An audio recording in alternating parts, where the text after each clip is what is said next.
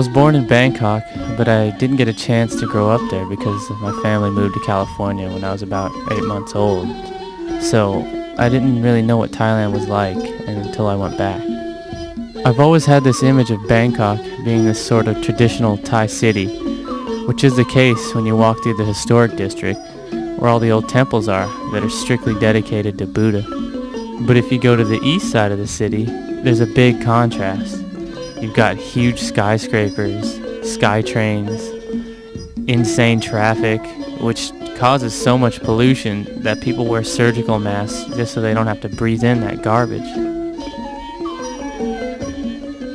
With every modern city, you can usually find skate spots, and the ones we found were really good. But of course, there were security guards there. All we did was told them we were there to do work, and gave them a little bit of money, which barely equaled $2, and they let us skate, even for beer and cigarettes. It's crazy because that would never happen in the US. Even with all the good spots we found, I didn't see that many skaters, and it makes me think that if I would have grown up in Thailand, chances are I probably would have never skated. So I could have ended up doing other things, like training to be a champion Thai kickboxer, or maybe even a Buddhist monk. Who knows? But no, I don't think so.